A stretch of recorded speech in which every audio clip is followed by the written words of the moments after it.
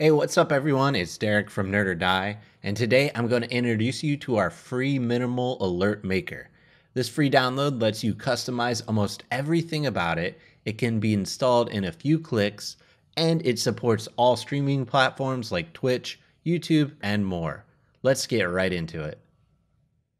The alert maker can be downloaded from nerderdie.com. The link is in the description below.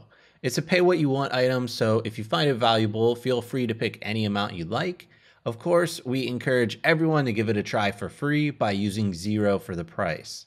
You can use these alerts with basically every overlay or widget in our shop, and we offer both free and premium overlays in there as well, so make sure to check those out. One last general thing about the Nerdo website is that we do run giveaways every now and then, so if you see the giveaway option here in the menu, then that means we have one active, and you can click that and check out anything we got going on. And also, don't forget to subscribe and ring the bell if you're interested in more free streaming content.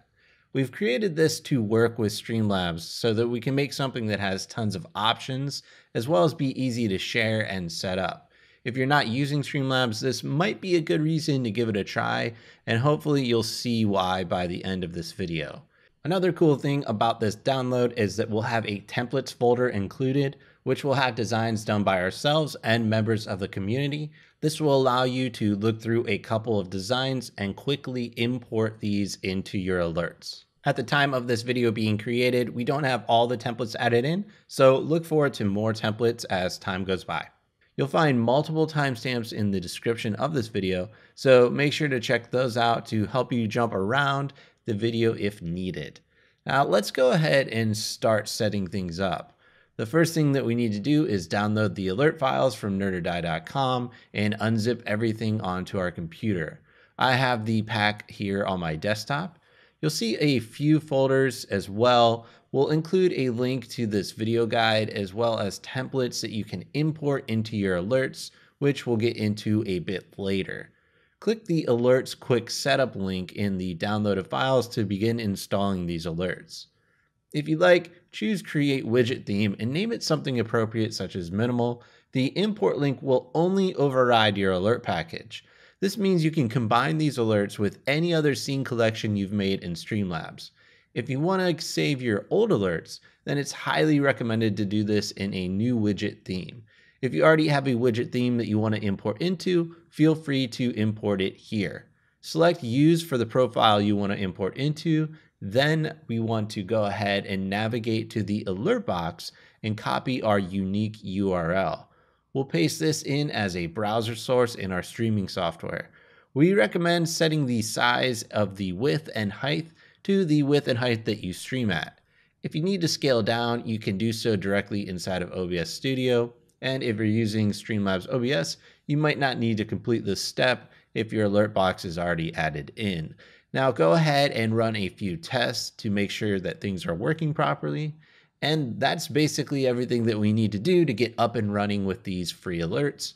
But of course, we want to make sure that you have tons of options that allows you to customize these alerts as your own. This alert set makes it easy to make simple changes like the font and background colors, or you can make more advanced changes like changing up the layout, animation speed, and animation directions. Before I forget to mention this, we added variations for resubscribers and top tips. You'll find these under the Alert Variation tab. Now, these alerts have their own custom setup options as well. You'll be able to move your options to each alert pretty easily. So don't worry about copying options from one alert to another. I'll show you how to do this once we've looked over the custom options. Let's go ahead and take a look at the donation alert. You can add sounds normally through Streamlabs as you would with any other alert, and the alert delay will work normal as well.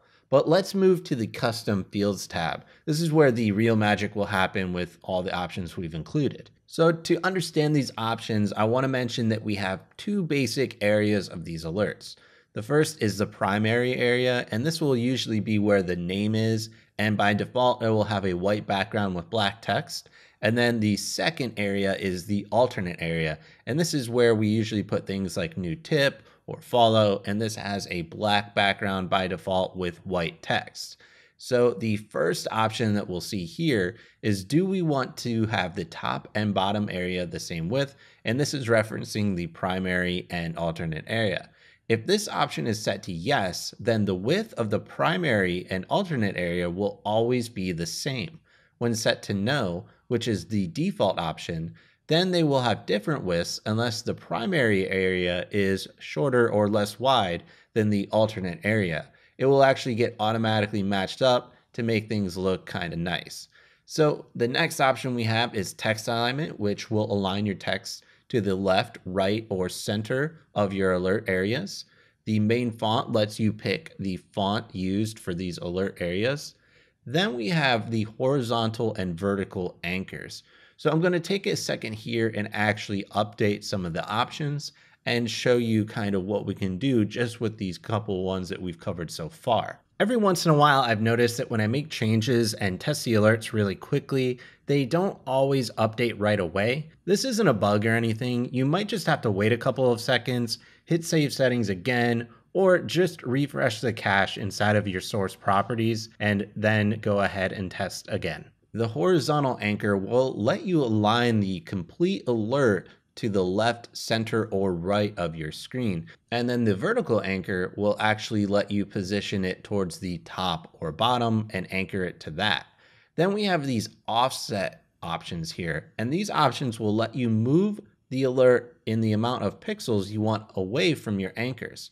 So if I wanted to align things to the right, let's say, and then bump it away from the right edge, I can increase the horizontal offset. And then if I even wanted to move it from the bottom edge, which I switch my vertical anchor towards the bottom, I can increase that as well. Then when we go ahead and test the alert, we'll see that it's anchored towards the bottom right of our alert area, but offset away from these anchors by the amount of pixels that we use for the offset sliders. And before we want to move on, one thing that I do want to mention is that if you want to have things horizontally centered, then you want to set your horizontal offset to 0, which is the default, and use the center options for the horizontal anchor. This will then make everything nice and centered for you, and you can use the vertical offset to adjust it away from the top or bottom of your screen. Now, moving on, we'll see the transform origin.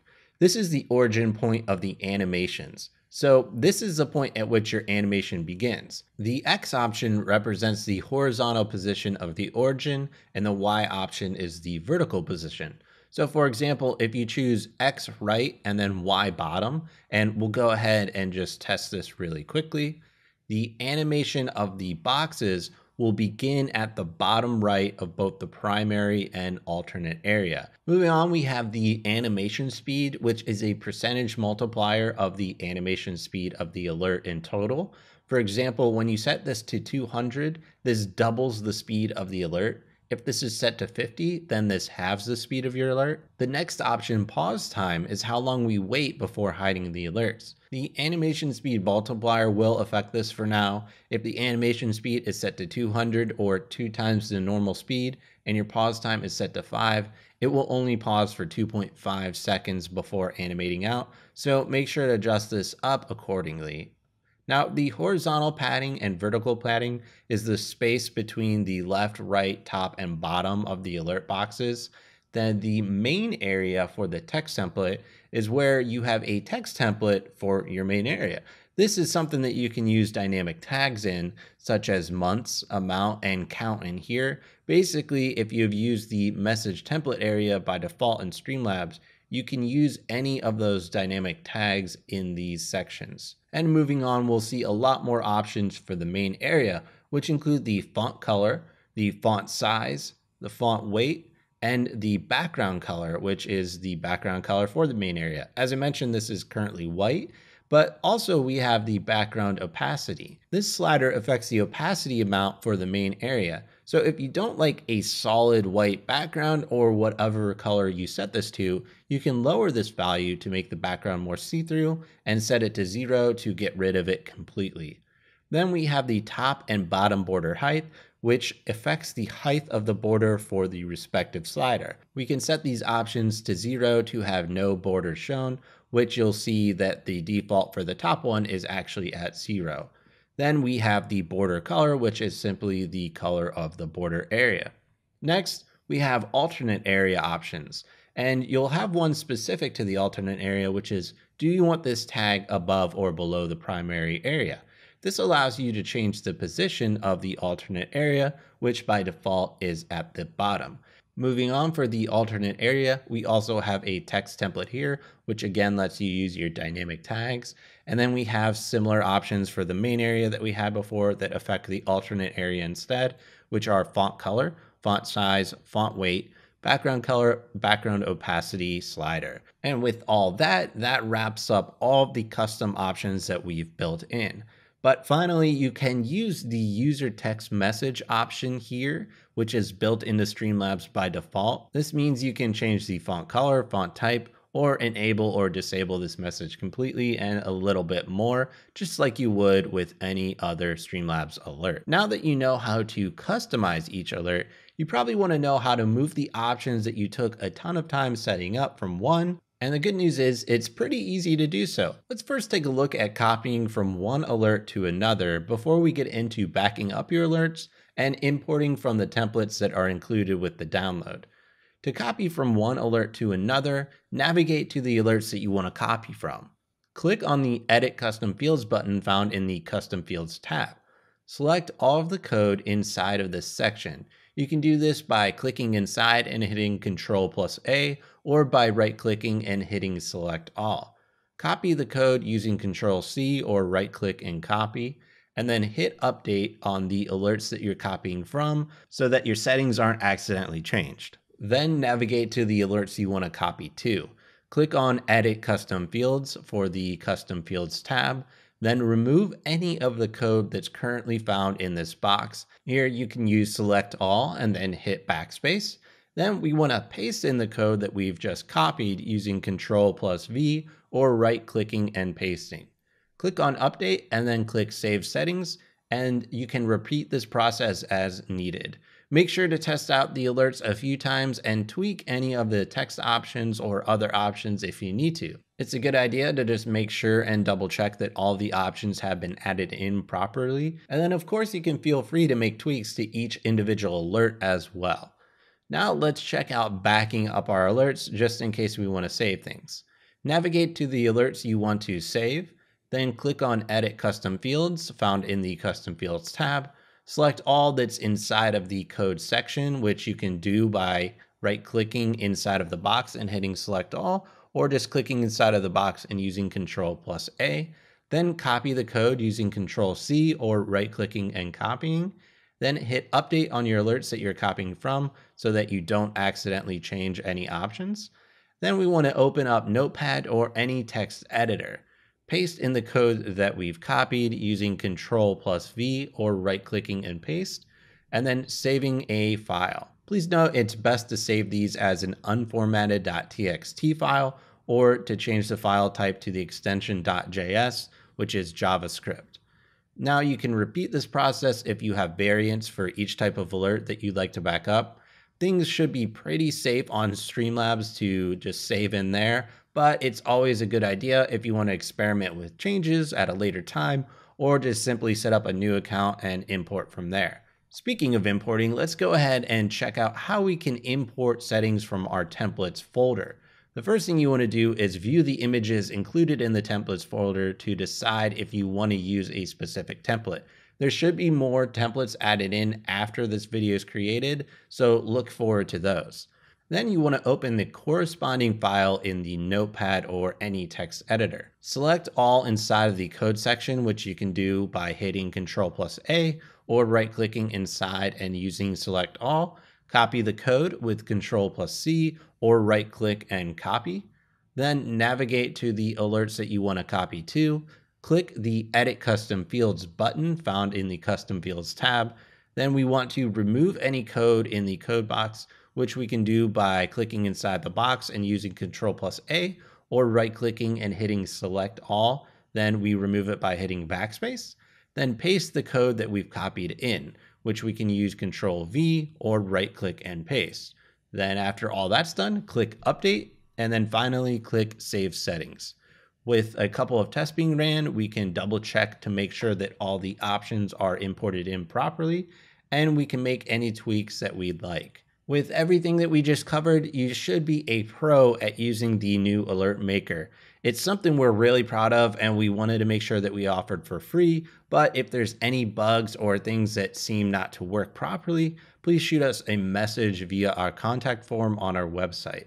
Feel free to leave any questions in the comments below. We do our best to get to as many as we possibly can. And don't forget to subscribe with notifications on. We might have a follow-up or two for this pack coming, but we'll have to see. As always, thanks for watching.